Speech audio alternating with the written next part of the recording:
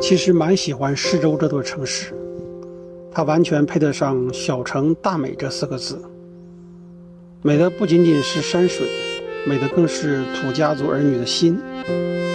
在恩施停留的3天，让我充分体会到了寇准所写的古诗：送平秋日静，晴鹤异常闲。晚树生凉吹，秋思在远山。临别前，阿林在恩施加了液化气，继续一路向西。车子仿佛穿行在云间，沿途的风光如痴如醉。原本以为我和土家族的情缘该告一段落了，毕竟女儿城去了，酱香饼也吃过了。没想到突如其来的招手，车辆被拦下来，一个土家族小妹妹竟然要搭我的车。自驾游3年来，还是第一次有人要搭我的车。叔叔，你是搞那个户外野营的吗？系上安全带。怎么看你这个车有点像那个房车？我就是出来玩，做抖音，边拍视频，就这样。还做抖音啊？那出来玩，要不然多没意思啊！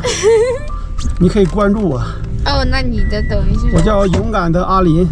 好，我搜一下。好的。你上高中还是初中？我初2。初2啊？哎。今天周6，你不应该放假吗？因为下周要那个放5·1。说串休了？对。那行，那你就看前面吧。你看哪个位置是你的学校？这块是归重庆管还是归湖北管？这块是重庆的。已经到重庆了。怪不得山这么多。勇敢的阿离呀。阿林，对。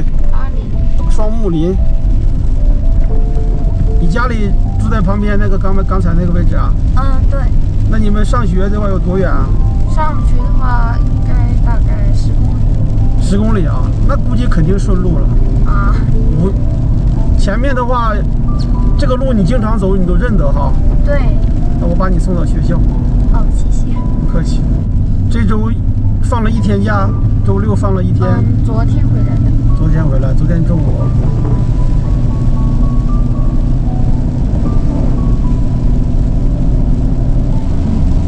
这个路好搭车吗？没有。不好搭是吧？不好搭。那就边走，然后边搭车。对，然后我就属于那种比较懒的，我就懒得走，然后我就是直接在家门口。哦，10公里走的话也要走2个小时。我没走过。没走过，都搭到车。真没走过。那你运气好啊。除非我爸可能有空的时候，他就送我一下。明白。今天他走的比较早，然后我就自己拉车。你们这个家里面在这边是种田呢，还是山上有果子什么的？山上是种那个黄连。黄连啊？对，每一家我们那上面的话，几乎每一家都是差不多最低的是1亩。黄连就是中药的黄连吗？对，它相当于是一种药材。就是很苦的那个东西，对不对？对。哦，我明白了。然后种这个。然后我们那上头那一半的话，都是种烟草。因为我们那上面种烟草的话，那个气候是非常适宜的。种那个叶子，对不对？烟草叶子。对，然后每家每户种的都有，基本上差不多7、8月份那一会的时候，那基本上看去都是绿茫茫的一片。那你们种烟草、种黄连，那收入也还可以哈。1年下来应该也就10到20万。一家吗？那可以啊，一家人辛苦一点也多好啊，10到20万可以。你们家里兄弟姐妹几个？我还有一个哥哥，然后还有一个姐姐，哥哥是老大，我是老3。哦，还有一个姐姐，你是最小的。我哥已经结婚了，然后我姐的话还在上大学。你们土家族那个饼很好吃啊，那个酱香饼是不是你们的特色？不是。不是吗？不是。恩施那边就有啊。不是我们土家族的。不是吗？不是。那我在那边都写着什么土家族酱香饼，那是什么意思啊？那不知道，土家族没有酱香饼。烧饼。没有。真的没有啊？没有。哎呦，我吃了好几个，结果还不是你们的特色。现在你可以上高中了，就可以考个证，等一下18岁就可以考证。我想的也是高中，大学，反正18岁就考个证。对啊，等你到利用大学的暑假、寒假，可以去打工，边打工边去穷游嘛。赚点兼职啊，那些钱。是的，用自己的方式去享受自己的旅行，挺好的嘛。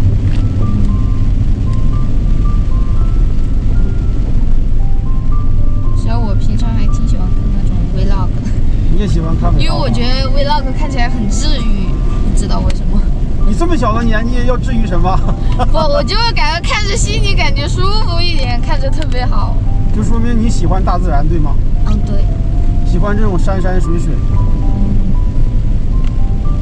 你不忙的时候可以去帮你爸妈，有没有帮爸妈去山上种那个黄连或者种那个烟叶啊？他不要我弄。他不要弄，就让你好好学习。对。他说，现在不要你弄，不想我让我好好学习，长大的时候不要像他们那样那个劳累。明白了，他们想通过让你好好读书，改变你父母原本的这种生活状态，让你们不要走他那个路，对吗？对。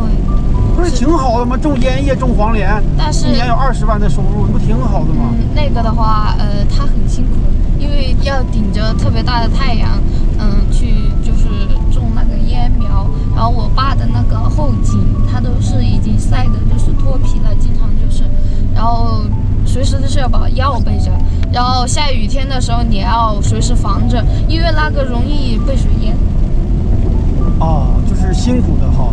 对，然后就他们2个人弄，然后请人弄的话，那也是要钱的，所以他们都是自己弄，然后一天看着他们挺劳累。其实啊，现在这个时代干什么都是辛苦，都一样，只是说爸妈妈希望你，哎呀，反正他们的希望是好的。你读书怎么样？我觉得我读书就是忽高忽低，像个过山车。忽高忽低像过山车。但是我是这么认为，但是每次成绩出来好像都是在进步。然后我妈，虽说进步的不是很大，然后我哥他也总是会鼓励我，他说你这个总比没有进步好，你进步了总算是好的，下一次加油。他没有说是打击你。好的，他们的教育方式很好，是不是？对。不会打击你，不会否定你。但是有时候也会，当然那也是我自己做错了事情，他们才会来那样说。小妹妹，你好懂事，我感觉你3观好正，就不像一个初中生那个这么正确的价值观，好像你很通透的样子。你们班有多少人啊？我们班有37个人。37个人。对，然后我觉得我们那个学校啊，大部分家庭都是有点复杂的，就要么是离异，要么就是不在，要么就是怎么样。为什么会这么多离异的呢？我不知道，总感觉这个六塘乡挺奇怪的。但是我看你就很幸福，你有哥哥有姐姐，爸爸妈妈都陪着你。其实我觉得我在以前那个小学读的时候也没感觉到，但是当我来到这个初中的时候，我就发现我的家庭虽说不是很富裕，但是我自己很幸福。那好，满足是最幸福的。这个是你们学校吗？对。到了。对。那前面就是校门口了。前面那个才是校门口。要得。好。哎呦，我真的是让你刷新了我的一个认知哦。我吃了那么多次的酱香饼，竟然不是土家族的。你作为一个土家族的小妹妹，给我长见识。